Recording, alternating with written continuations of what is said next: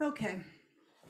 I thought I'd do a little follow up on this topic that came up in yesterday's perception course with Schultz, and it was also the same really topic or theme that we were talking to Apostle about.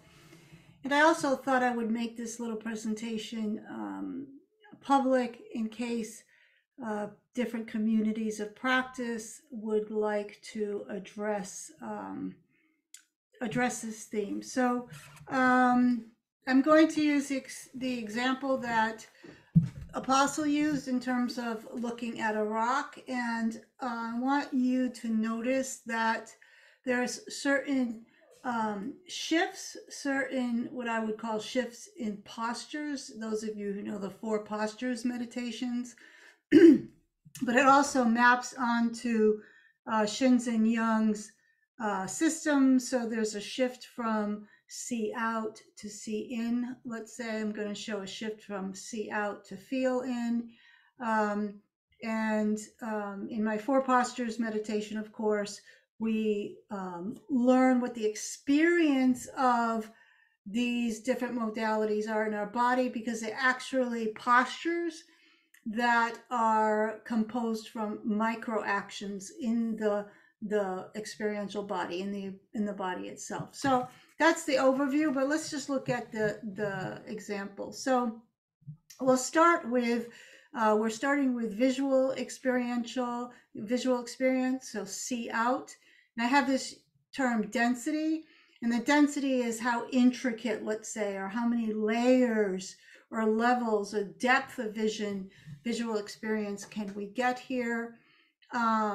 And so we start with, I'm looking down on the ground, maybe at the beach, and I see arrangements of rocks. My visual experience here is of high pattern. I'm not actually labeling them as rocks. I see just the pattern, and maybe I do see rocks. It's mostly a label.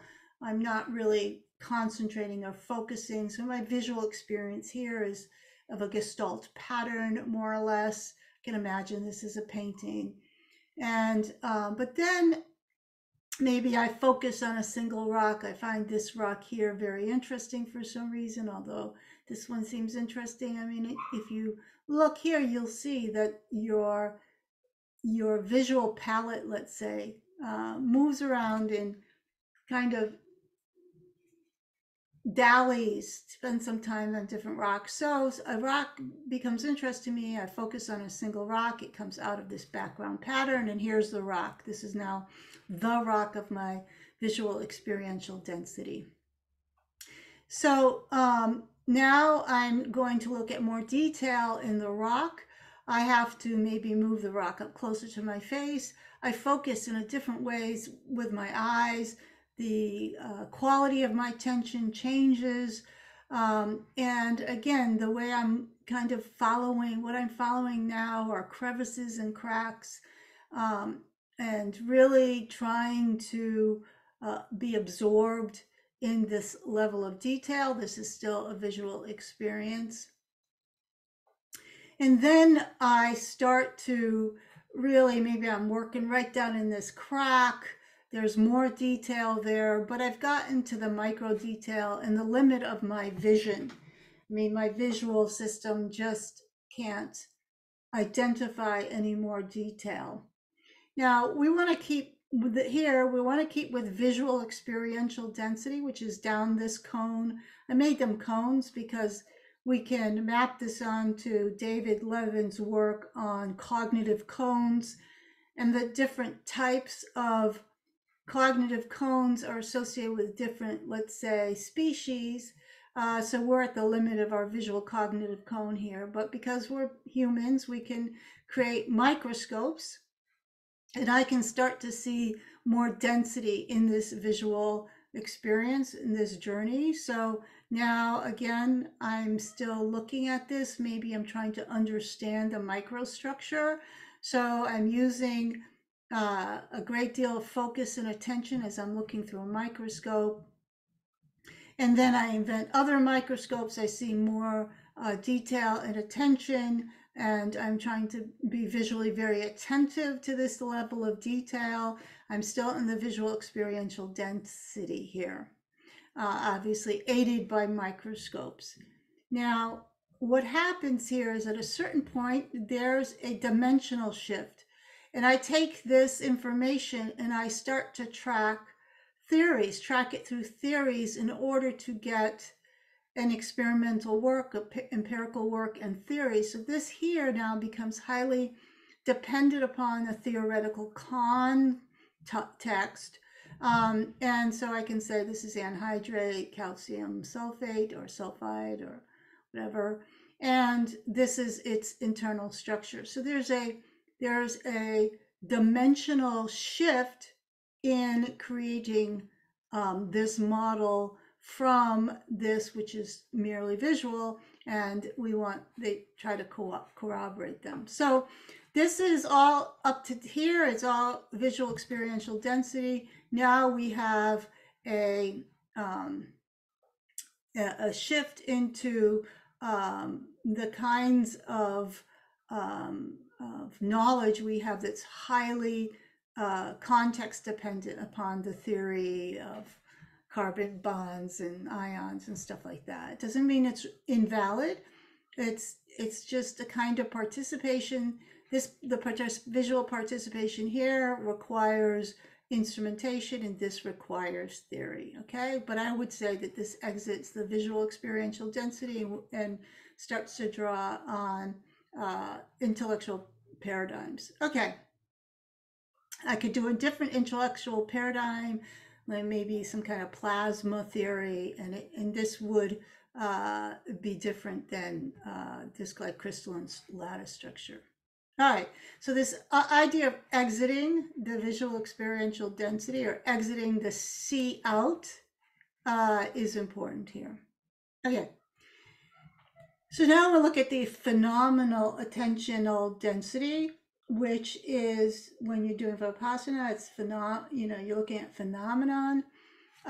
So I'm at the same thing. I get to the micro detail, the limit of my vision. And now instead of continuing to use vision through using microscopes, what happens is if I stare at the thing long enough, I don't get any more detail. I get less detail. And this is because I'm actually now shifted toward looking at the eidetic reduction in my memory. In other words, when you remember images, if I ask you to imagine the surface of a rock, what's actually happening in your memory are categories of grayscale, let's say.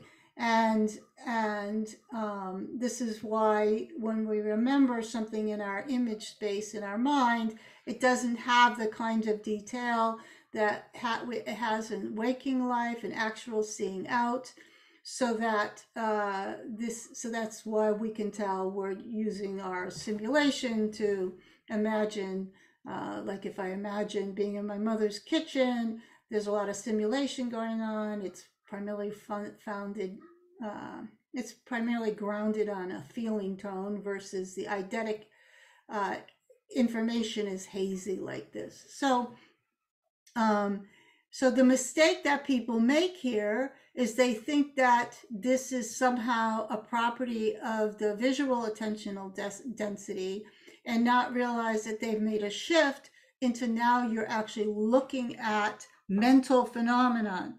So the shift has gone from see out to see in. This is extremely critical in the interpretation of the phenomenology of Vipassana, let's say. And I think that it needs to be emphasized more. So how do we know when we have this shift?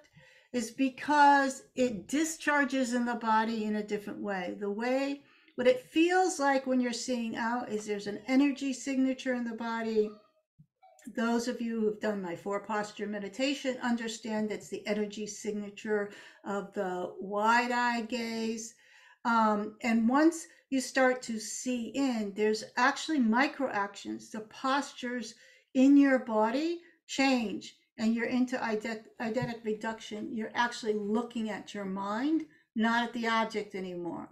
So this has nothing, this has no information on the object or perception in terms of see out. It doesn't include any information on perception per se, external perception, because now you've shifted to looking at your mind. And then we can go deeper and realize that there's a refresh rate here and a which we would call in process philosophy a duration over which the threshold of consciousness discharges. We can learn something about the wave-like form of attention, conscious attention. But again, this has nothing to do with external world because we've exited the probing of the external world through our perceptual sensory motor perception. And so the world is not flashing in and out. We have not been able to see the world of things, the objects flashing in and out. We've only been able to see our minds flashing in and out. So this is phenomenal attentional density. So if you get to see the refresh rate, that's pretty dense. There's more densities here, but I wanted to address these two. So the important part is that you exit. When you go here, you exit see out and you're into see in. Now, then another thing that can happen is you can enter a generative, and instead of an eidetic reduction, you can enter a new phase space where you have image generation. So it's instead of reduction, it's an explosion of images. And a lot of times this happens when the mind is starved of perceptual stimuli. It'll start to generate its own phase space. So this is like in Cassini practice, you end up entering first 3D spaciousness, which is a property of the body. The body casts 3D spatial awareness. It's part of the perceptual processes of the body, so that you're starting to recreate this in image space. So you can start to move from the eidetic reduction to this kind of generative imaginary space. So this is all the phenomenology that is reported. Now, there's a third experience, and it's called value meaning density. This has to do with when we perceive objects. As we are perceiving, if we let our gaze on the world, we'll notice that we move quickly through some things, and then we kind of stop and take a little more time. It's like scrolling through the internet. Something catches our eye, or if we're intentionally looking for something we lost. The whole point is that the affective or appetitive drive of the senses are already value laden. They come from an arousal state, so there is a correspondence that they're looking for. And so they're already value laden. And so what happens is we can exit the visual density by moving into the value meaning density. So for example, the rock might start to, I might project some meaning on the rock about, like I'm looking at a rock here on my desk, it's got all these little sparkles in it, and it occurs to me, it looks like some of the Webb space telescopes, and it looks like the universe, and I'm starting to discharge value and meaning onto this objects. The whole field of objects relations is kind of antiquated, but it's associated with this. So this is now see out has moved to feel in. I could use my creative imagination and create all kinds of meaning making around this object, especially if what I was looking for was already value dense.